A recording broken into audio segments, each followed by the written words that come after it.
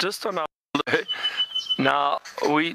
little bushwalk, but as we've left the camp, there was some birds alarm calling. There's a lot of bird activity at the moment, but there's a bush baby that's come out actually very early, and the reason for that is because there's a snake in the tree. You can probably hear all these birds alarm calling at the moment. Try to see if we can get it all for you. There's lots happening here. Hope you're having a wonderful day wherever you are in the world. This is so exciting. What a start. But I have never seen a bush baby during the day.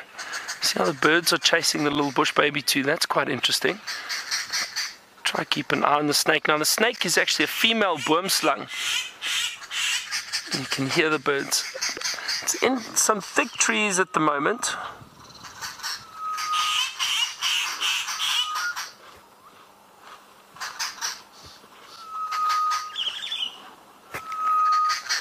Just trying to find it again. Let's have a good look here.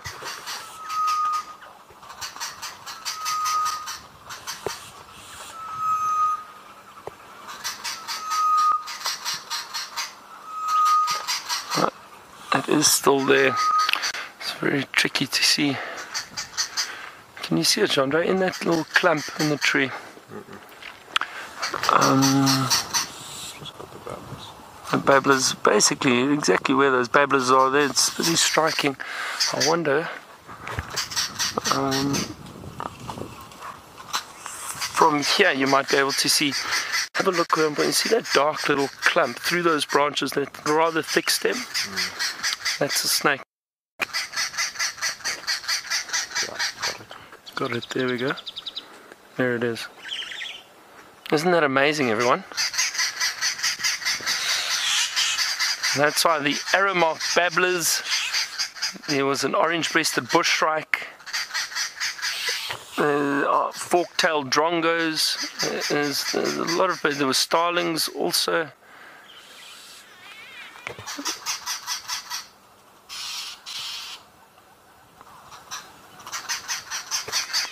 All these birds have come to alarm call at the snake, and some of them have just come to investigate to see what the others are alarm calling at.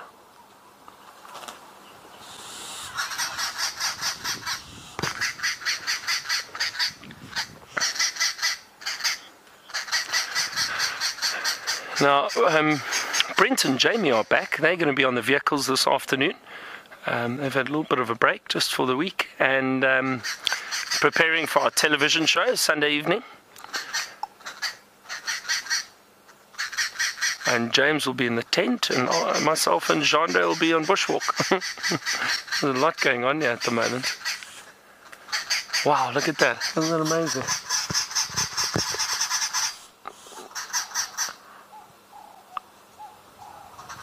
I find it fascinating how that snake is just sitting there. It was striking at the birds earlier, but it's amazing how the birds are able to get out the way so quickly.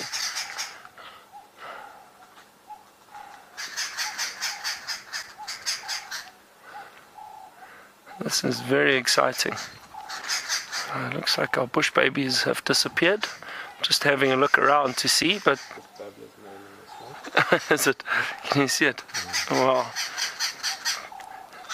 It's incredible how these birds and these babblers go and attack the snake to try and mob it, to chase it away.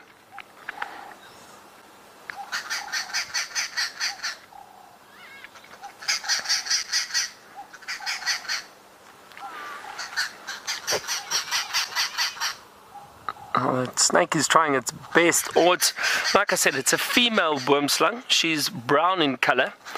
The males are often a greenish, sometimes yellow-black color in certain parts of South Africa. But this is a female. Quite a big female by the looks of things.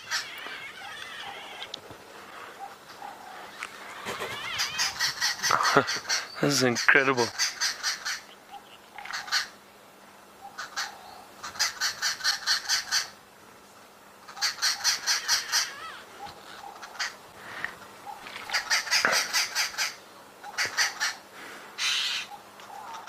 This program features live coverage of an African safari and may include You have to always be aware of what's around us.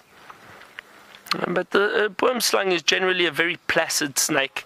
They do try to avoid people as much as possible. And if you do come across them, they usually climb up into the tree and get out of your way. They are back-fanged, which means the fangs sit right at the back of their mouth, and they have hemotoxic venom. Now, hemotoxic means that basically it attacks the blood, and you bleed internally from a bite of a boomslang. But they actually not responsible for. Oh, there's a bush baby. Bush baby's back. Where is it? Just off to the right. He's going to climb up into the tree. There he goes.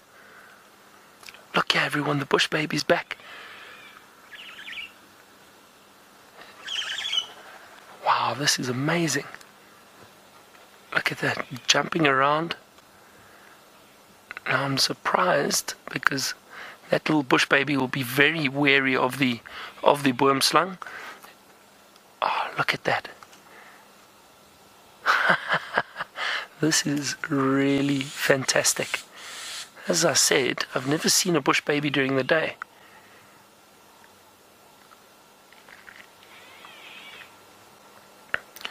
Those big eyes scanning around. Now it's obviously got those big eyes because they are mainly nocturnal. You see those ears, they really listen out very, very well. They'll feed on insects, but usually the sap. They prefer the sap off acacia trees. That's what the bush babies will feed on.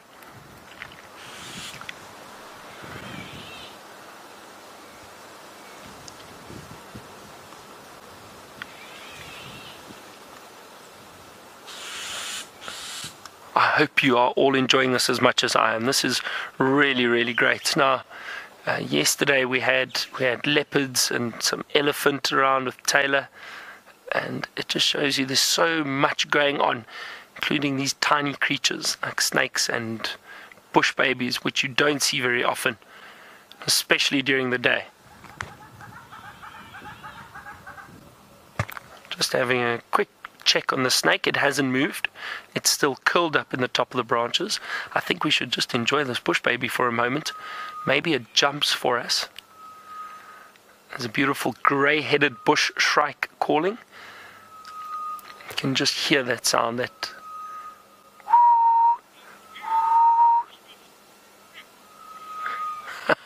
and you say the bush baby's so fat. Oh, do you think so, Anne? I don't know. Yeah, I suppose. Maybe. I think it's fluffy and furry. I mean, they are so cute. They really. That's the best way to describe them. Just cute. Look how agile it is climbing on these branches. That's a lovely view of it through there. Now,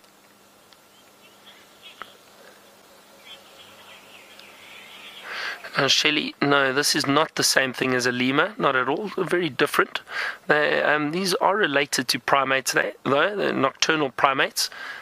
We have the lesser bush baby, which is this one we can see, and then a greater bush baby, which is much bigger than that.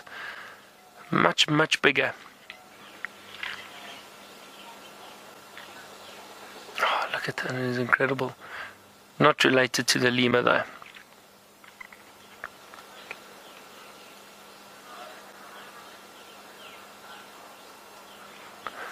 Now, there are a lot of sharp thorns on this tree.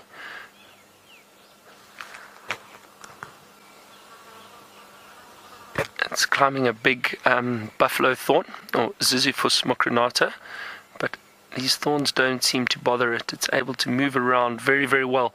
Now, interesting thing is bush babies are territorial, so they will be moving around in an area that they've set up a territory in. And how they mark their territory is also quite interesting. They actually urinate on their hands, and while they're moving about, their hands will then leave the scent, and that is to mark their territory.